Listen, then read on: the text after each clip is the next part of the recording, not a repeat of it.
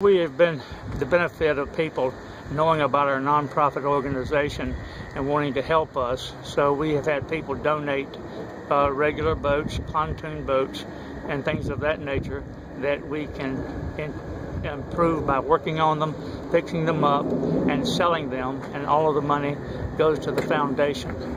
I do not accept or get any financial reimbursement for my time or my labor or expenses.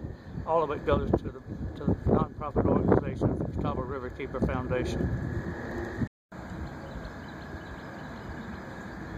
I've been with the Catawba Riverkeeper for 18 years, and during that time I have kept up their boats mechanically and working properly. And we have the Lake Wiley Lake covered from dam at Rock Hill all the way up to Mountain Island Lake, and we patrol it using a boat we call the Rachel Carson.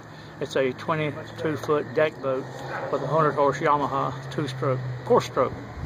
And we patrol the river looking for pollution in the water, contractor erosion, buffer zone violations, and anything mishaps or emergencies that crop up. For instance, we've had backhoes turnover in the lake and fuel oil spilt all over everything.